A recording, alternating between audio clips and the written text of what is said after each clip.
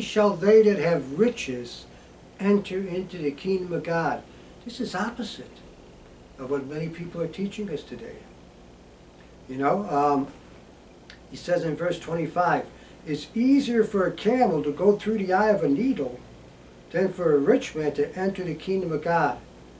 Can a camel go through the eye of a sewing needle? That's not what it's talking about. That's what I used to think. A needle is, there's a small hole in the wall of Jerusalem or around any city, and the camel has humps, 1 or 2 humps, and they don't want to open the gate. Maybe it's late at night, an enemy might come in, so they got these small holes that they can open up, and the camel's got to get on his knees and crawl through, and it's hard for him to get through there because he might be scraping his hump as he gets in through that little hole. So it's difficult for him. So Jesus is saying it's not impossible for a rich man to get to heaven. He's just saying that you got to put me, you got to put the Lord before my riches. Amen? So he couldn't do it. He couldn't take up the cross of the Lord Jesus Christ and follow him. And then look at Mark 13:42.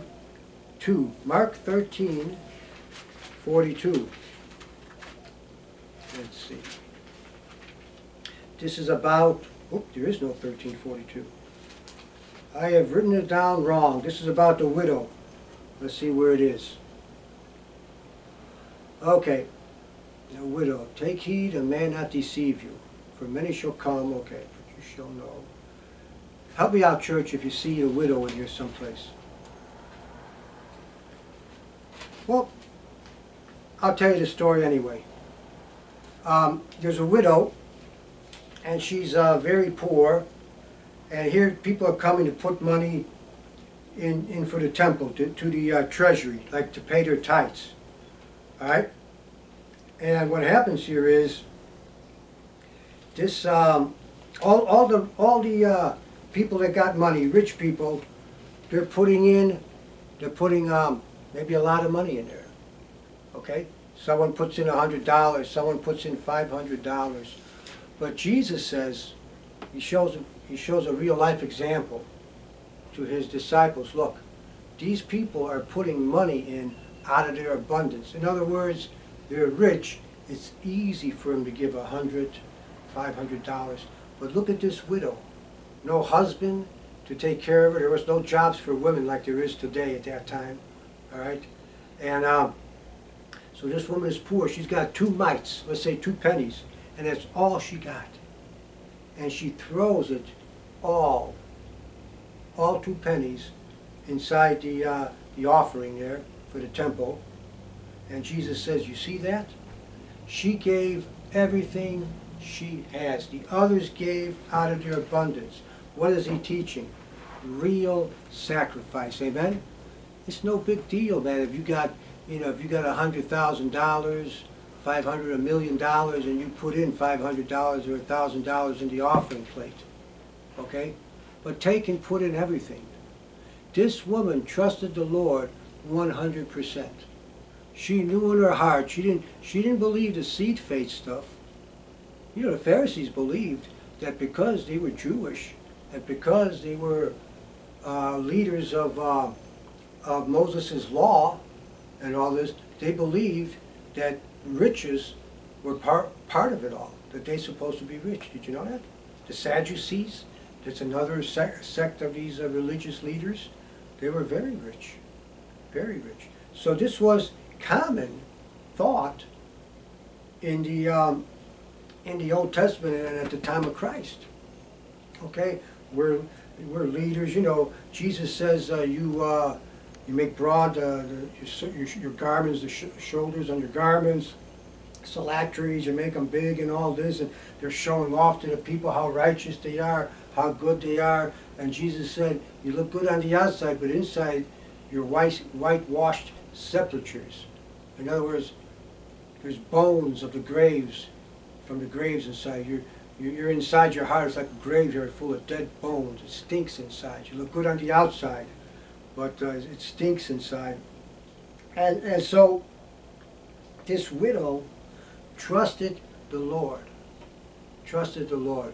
You know, there's been so many times in my life that I just had to trust the Lord where my next job is coming from. Trust the Lord to give me money to put food on the table that day. Amen? And I'll tell you something, it's good to have faith and to trust the Lord. As you can see, we're still alive. And we're preaching the gospel of the grace of God. Amen? But these people who think that all these riches and stuff, they would look down on this poor widow woman. They would look down, oh, something must be wrong here. God isn't blessing her, man. She must be in some kind of sin or something. Like they would look down on the woman washing Jesus' feet. If he knew what kind of woman this was, if he was a prophet, he wouldn't let this woman touch him. They just thought they were so good, they were so self-righteous. The parable Jesus gives of the two in the temple. The Pharisee he's looking up to heaven and thank you, Lord, for making me rich. Thank you, Lord, for making me righteous and all this and a good man. And not like this guy here. And here's this poor guy, this publican, not a publican, but some guy there in the temple couldn't even look up, just smote his breast. And he said, Lord, have mercy on me, a sinner. Jesus said that guy was justified. He was right with God. He was righteous. Not this one that thinks he's righteous. And that's what this prosperity, this luxury, first-class style, accursed thing in the camp gospel is, people. This is exactly what it is. And so we cannot have the victory against our enemies. Listen, those that refuse, I'm not saying, ignorance is one thing. There are people who preach the prosperity gospel. Their motive is totally covetous. They're not saved. They don't know the Lord. But then there are people that should know better. And they think they're saved. They think they have the Holy Spirit. Okay? But what's going on is they've been deceived because there's a false gospel in them. Another Jesus has come in. Another Holy Ghost has come in, Holy Spirit. Another gospel has come in their life. That's in Galatians chapter 1. Paul says, if we or any other person or angel preach any other gospel than that which we have delivered unto you, let him be accursed, anathema. And he says it again. And to receive another, there's another Jesus. There's another Jesus. He's rich, he's decked out, man. He goes first class and he wants to make you rich. It's another Jesus. We need to be rich in good works, amen? We need to be rich in sacrificing ourselves. We need to be rich in denying ourselves and helping others. We need to be rich in not perverting God's word, amen? Huh? Praise the Lord. So this is serious, man. Very serious. Let's look at Philippians chapter 3, verse 17. Philippians 3:17. Okay, we got the right scripture here. Philippians 3:17. Are we there? Okay, Paul says, brethren, be followers together of me, and mark them, put a mark on them, which walk so as you have us for an example. For many, verse 18, for many walk, of whom I have told you often, and now tell you even weeping, that they are the enemies of the cross of Christ, whose end is destruction, whose God is their belly, and whose glory is their shame, who mind earthly things. Amen? They mind earthly things, carnal-minded. This prosperity gospel, this luxury gospel, is a carnal-minded gospel. It's a worldly gospel. It's not from God. It's going to damn your soul. It's going to damn them that are preaching it, who refuse to preach the truth because they'd rather make money. God help us, man. He says in verse 20, for our conversation is in heaven. From whence, this word conversation is our lifestyle, is in heaven. From whence or where also we look for the Savior, the Lord Jesus Christ, who shall change our vile body, that it may be fashioned like unto his glorious body, according to the working whereby he is even able to subdue all things unto himself. So Paul, he's weeping for these people. What happened? They're going after money. They went the way of Balaam, who tried to curse the children of Israel 3 times, but God wouldn't let them. Mad for profit, mad for money. God help us. Let's look at 2 Peter chapter 2. We should know this scripture here. It's quoted a lot, but I wonder if people know what it means. 2 Peter 2, verse 1. But there shall be false prophets among the people, even as there shall be false teachers among you, who privately shall bring in damnable heresies. He calls this gospel a damnable heresy, even denying the Lord that bought them. Look out. And bring upon themselves swift destruction. And many shall follow their pernicious ways, their lascivious ways, their ways of covetousness, by reason of whom the way of the truth shall be spoken evil. You know how many unbelievers, how many people who use this? What are you talking? What's this about Jesus? He's going to save your soul. They're after money. They're after money. They're after money. That's all they preach is money. You're so stupid. You're sending them their money, and you believe this Jesus stuff, this salvation stuff, of whom the way shall be evil spoken of, and through covetousness shall they with feigned pretend words, not genuine words, make merchandise of you. You know what merchandise is? You go to a store and you buy something. That's merchandise. Okay? They got dollar signs on you when they look at you. How much money you are. They go into poor widows' house. They go to widows' houses. They got any money saved up? You know? That's what they do. They got the scope on you, trying to sight you out. What kind of money you got? Are you giving enough? You're supposed to give more. Supposed to give more. And they give you prophecies, and they pervert the Bible and make you believe that if you give, you're going to get rich. They're making you twice the child of hell that they are themselves. They make merchandise of you, whose judgment now of a long time lingereth not, and their damnation slumbereth not.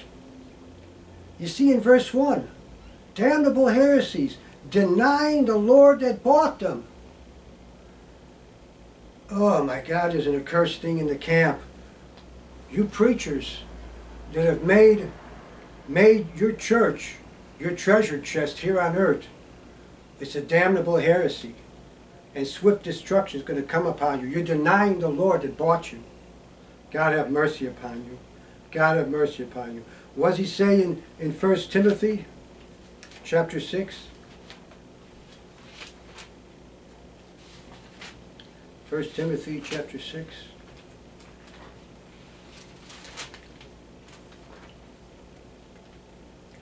He says in verse 5, perverse disputings of men of corrupt minds and destitute of the truth, supposing that gain is godliness, from such withdraw yourself. Get away from them. But godliness with contentment is great gain. For we brought nothing into this world, and it is certain we can carry nothing out. And having food and raiment, clothing, let us therewith be content. But they that will be rich fall into temptation, and a snare, a trap, and into many foolish and hurtful lusts, which drown men in destruction and perdition. For the love of money, this covetous love of money above the souls of men, this love of money is the root of all evil, which while some coveted after have erred from the faith,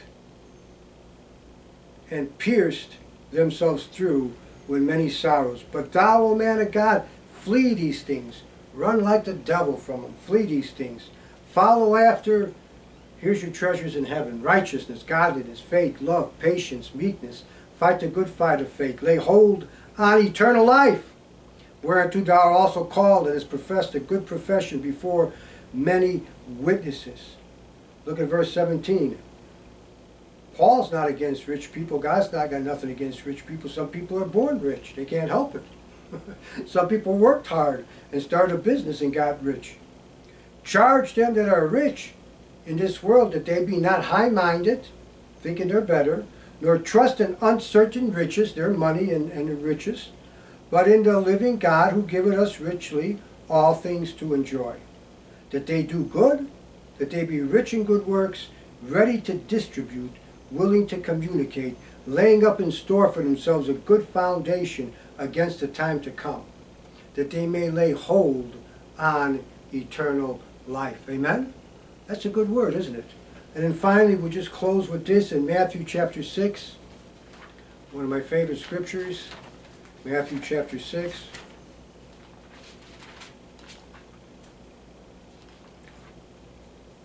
And starting in verse, let's go to verse 25. Let's start in verse 24. No man can serve two masters.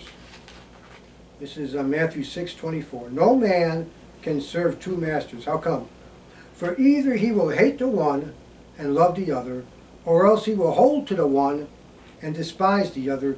Ye cannot serve God and mammon, God and money, God and luxury. You can't serve it.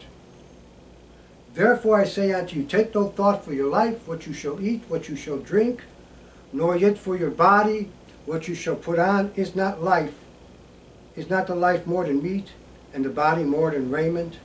Behold, the fowls of the air, for they sow not, neither do they reap. They're not planting no crops or nothing, nor gather into barns, yet your heavenly Father feedeth them. Are ye not much better than they? Which of you by taking thought can add 1 cubit to his stature? And why take ye thought for raiment, for clothing? Consider the lilies of the field, how they grow, they toil not, neither do they spin. And yet I say unto you, that even Solomon in all his glory was not like one of these. Therefore, if God so clothe the grass of the field, which is today is, and tomorrow is cast into the oven, shall he not much more clothe you, O ye of little faith? Therefore take no thought, saying, what shall we eat? Or what shall we drink? Wherewithal shall we be clothed? For after all these things do the Gentiles seek. For your heavenly Father knoweth that ye have need of all these things. But seek ye first the kingdom of God and his righteousness, and all these things shall be added unto you. Take therefore no thought for tomorrow, for the morrow shall take thought for the things of itself. Sufficient unto the day is the evil thereof. So what are we to do? We're to seek God's kingdom first. We're to look to him for everything, and he says he's going to provide. We have to, of course, do things. If you're not working, you need to look for work. Amen? You don't sit at home watching TV and get evicted and say, God, why didn't you provide for me? You got to do things. God will help you. God will direct you. God will find work for you. God will do good for you. He will feed you. He will clothe you. But we need to be busy about the Lord. And I just want to pray now for any of you that might be caught up in this gospel. Don't you sense something is wrong when you read the Bible? Because this is a big departure, falling away from the faith. This is part of this apostasy that the church goes into, that ushers in the Antichrist. This is the Babylonian whore church, this kind of stuff. She's decked out with precious stones. She's got that gospel. And she's rich in everything. But what does she got in her hand? A cup full of the blood of the martyrs. The blood of the saints she drinks. Okay? Don't let them bleed you dry, saints. Don't let them bleed you dry. Let's pray. Father, we just thank you, Lord. Lord, anybody caught up in this? Anybody believing that they're supposed to be rich because they're giving money to the church? Lord, help them.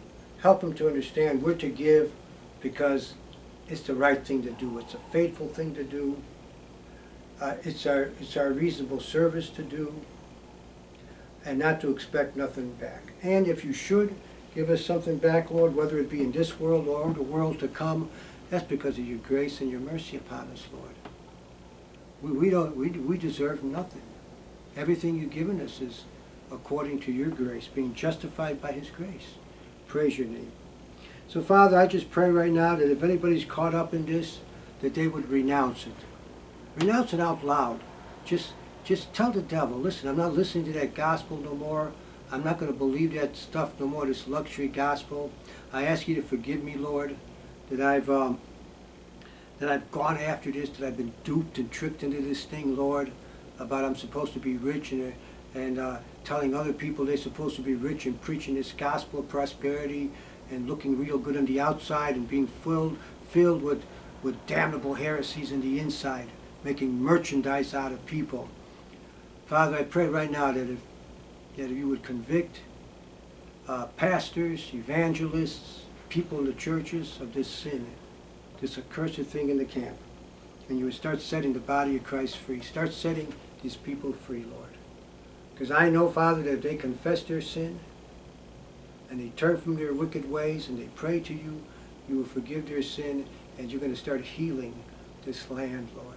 Father, we pray for the nation and the things that are about to happen, and for the church to wake up and understand that we're about to be put in a vice.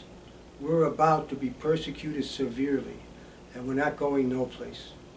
The rapture and the second coming is the same event. And so, Father, wake up your people. Let them stop playing games. We need to be a living sacrifice, and we need to be martyrs, witnesses for you, if it comes down to it, Lord.